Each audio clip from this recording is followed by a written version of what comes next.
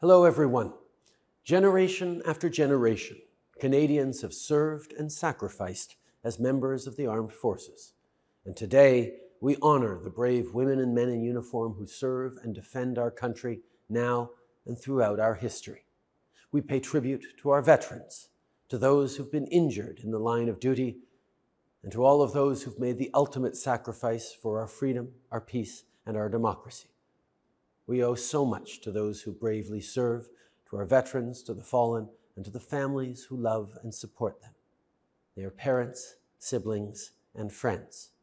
And every day, generation after generation, they have stepped up and put their lives at risk to make our country more prosperous, secure, and free.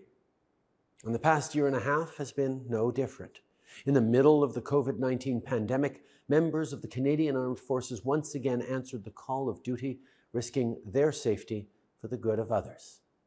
Time and time again, they show us the meaning of service and sacrifice, and we know there is more to do to support them too, like ensuring that the leadership and the culture of our Canadian Armed Forces are worthy of the extraordinary women and men who choose to serve.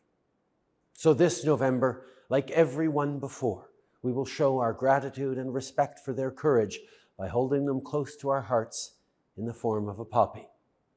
And on the 11th hour, we will honor the depths of their sacrifice with a moment of silence.